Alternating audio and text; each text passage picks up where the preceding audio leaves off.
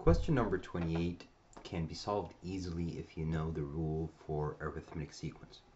What is the 45th term in the series which starts with 3 and then 6, 9, 12, and so on? We know that any term, n is the nth term, so if we're talking about the 45th term, that means A45 equals A1, the very first term in this series, plus n minus 1, the number of the term you're looking for, minus 1, times d. And d is the difference between any two consecutive numbers in this series. So here, 3, 6, 9, 12, our d, our difference is 3, right? It's plus 3. 3 plus 3 is 6, 6 plus 3 is 9, and so on. A1, our first term here, is 3. N is 45, because we're looking for the 45th term.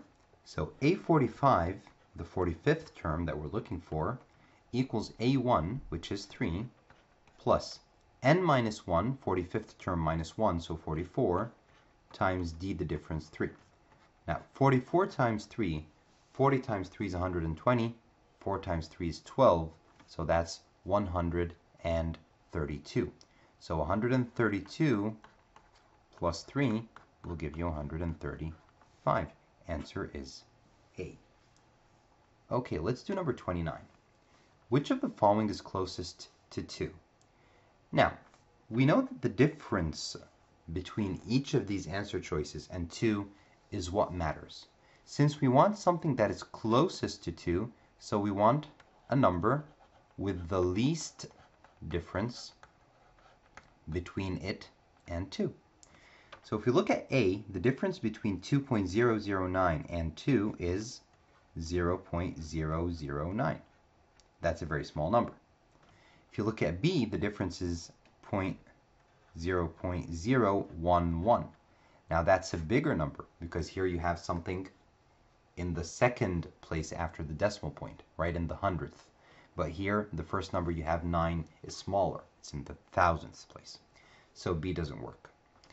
C, 198 over 100. Okay, 198 over 100, as if there's a decimal point here and I move it twice to the left. So that equals 1.98.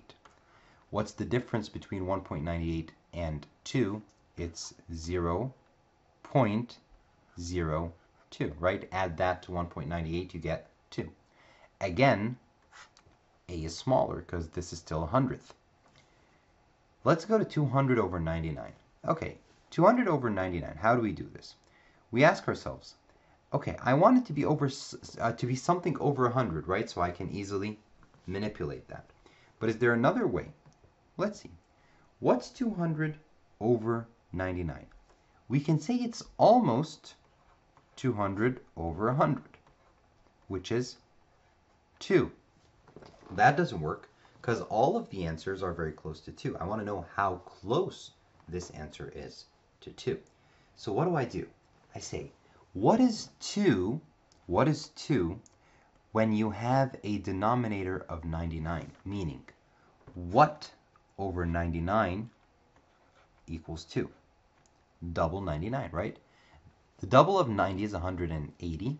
Double of 9 is 18. So it's 198, right?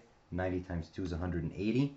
9 times 2 is 18. 180 plus 18 is 198. So 2 equals 198 over 99.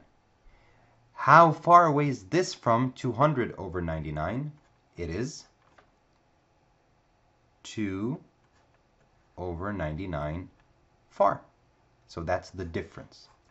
Now you can approximate. 2 over 99 is almost 2 over 100, which is 0.02. Even if you don't have an accurate answer, you still know that you're having something only in the 10th place, okay? So that's much bigger than A, so D doesn't work as well. Let's go to final E. 2 minus 1 over 101. We're looking for the difference between each of these answers and 2. Here it's 2 minus, so this is the difference right away. So how far away is E from 2? It's 1 over 101.